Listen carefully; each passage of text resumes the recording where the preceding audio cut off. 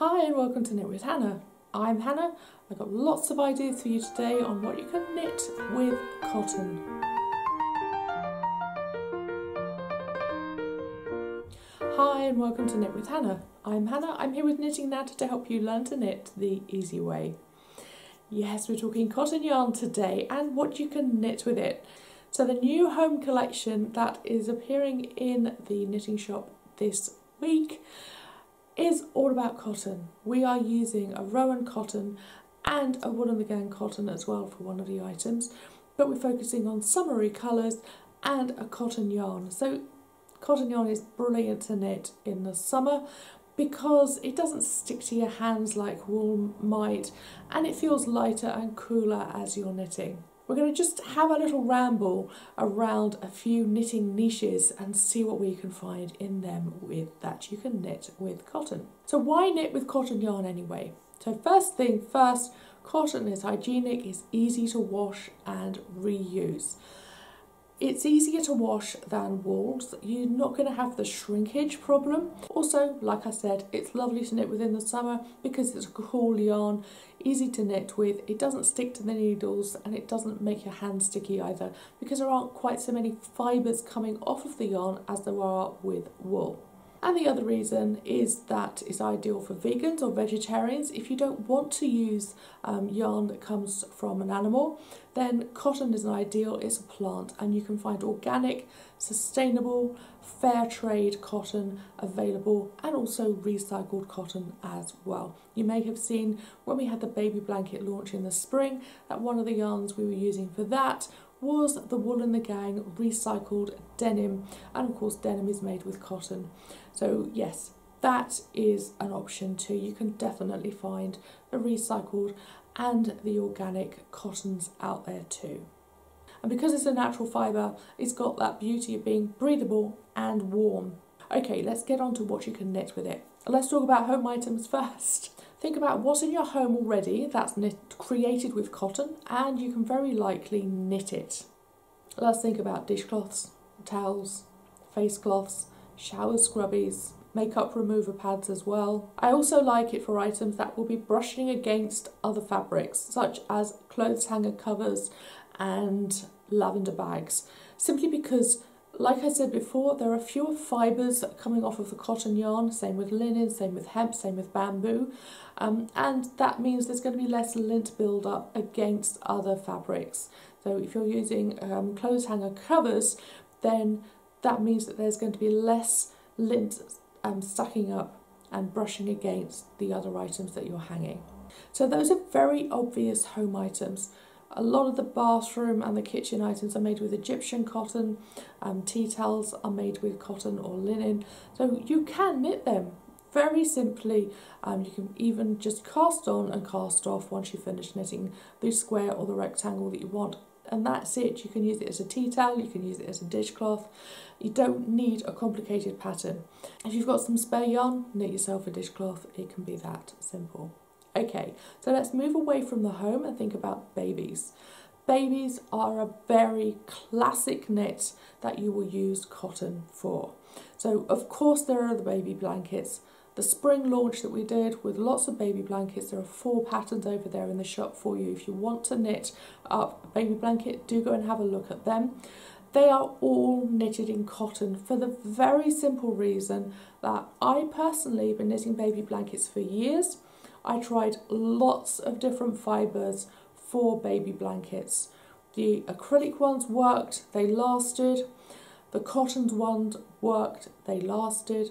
The wool ones, they were absolutely adored. They were beautiful, but guess what?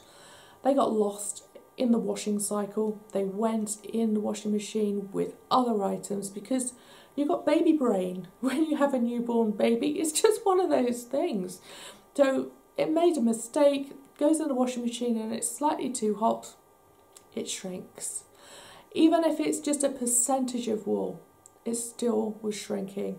So that was the problem with using wool, and I am very much a sustainability person when it comes to knitting. You know that by now if you've seen any more of my videos. So I've gone for cotton. Long term, I'm going to knit with cotton for baby. It's sustainable, it's biodegradable. So without the acrylic in it, yes, you may feel that it's not going to quite hold its shape, but fold it properly after it's been washed and dried, and guess what? It's in its shape again. Dry it on an airer instead of in the tumble dryer, and guess what? It's standing there, sitting there in its shape without a problem, and it lasts for years. I knitted a cotton blanket for a baby. A friend of mine had triplets, so I knitted 3, and it was the cotton one that lasted. The cotton one that got to a point where she told me, when this lovely adorable boy was 5 years old, Hannah, you've got to find the same yarn and you've got to knit another one, because he loves it, he takes it everywhere. The other babies hadn't grabbed onto their baby blankets that were knitted in other fibres, but the cotton one had lasted, and the cotton one had been loved and adored. It made so much sense to just take that as a sign, as a proof of points. Cotton is perfect for baby items. So cardigans, beanies, bodysuits, sleep sacks. It's smooth against baby's skin, and it will wash without shrinking. Simple as that. It's a no-brainer. And if you need them, it's an ideal yarn. Either get hold of a 4-ply or a DK cotton, and you can knit scratch mitts as well and baby booties. I've knitted them in cotton, and they're beautiful. They are perfect because they are so smooth against the baby's skin. Don't have any worries if they've got eczema or anything like that. And because it's a natural fibre, it's got that beauty of being breathable and warm. And so many cottons out there have a beautiful large range of colours too. So you can pick your pinks, your blues and your neutrals as well. Now let's knit for ourselves, shall we? Yeah, we are allowed to knit for ourselves. Okay, so what can you knit for yourself? Now cotton, of course, is an ideal yarn for the summer. So let's knit some summer clothes. Cardigans, boleros, vests, camisoles. The knitting patterns are out there. I know some of these are very classic crochet patterns. I would not suggest knitting yourself a bikini. Crochet it, because then it will hold together, and the stitches are much more likely to stay in place. The stitches are going to be stronger in a way that the knitted fabric is generally known to be much looser. You can knit lacy jumpers. Oh wow, I absolutely loved one of my crocheted cotton jumpers that I created for myself when I was much younger. I made so many squares and I sewed them all together. And you can do exactly the same thing with knits, with a knitting pattern as well. Beautiful lace all the way up the front, the back and the sleeves, and it's ideal cover up.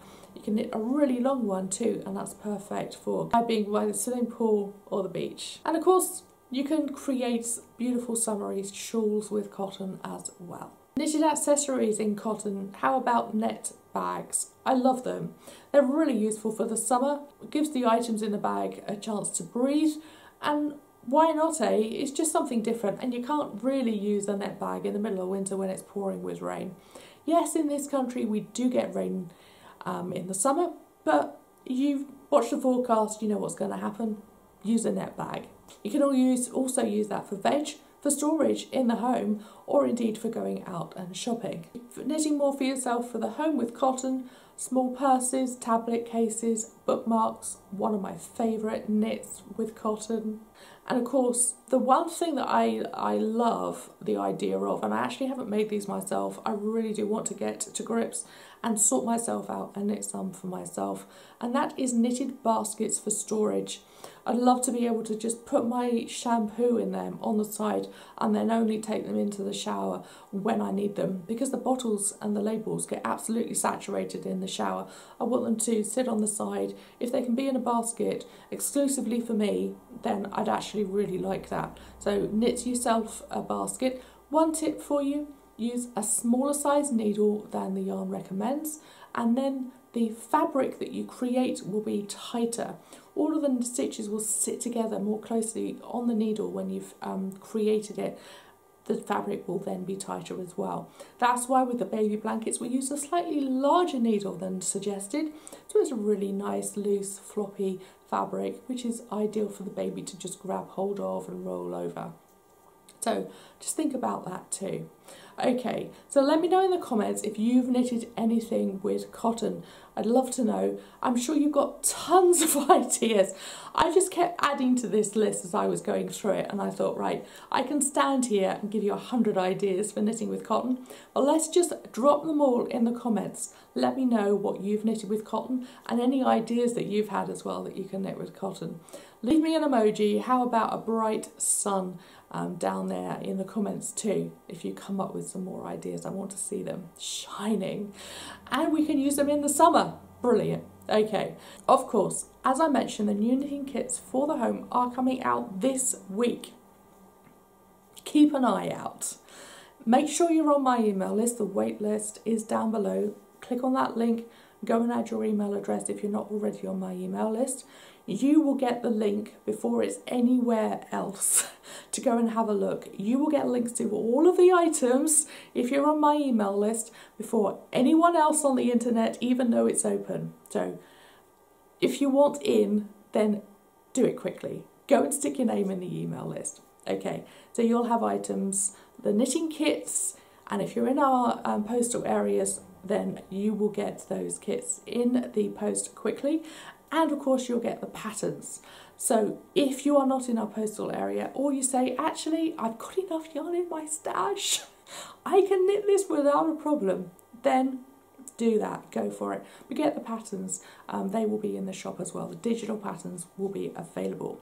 So they'll all be open if you're in our email list, but of course they'll be open to everybody a couple of days later. All right then, how's that? Does that sound cool?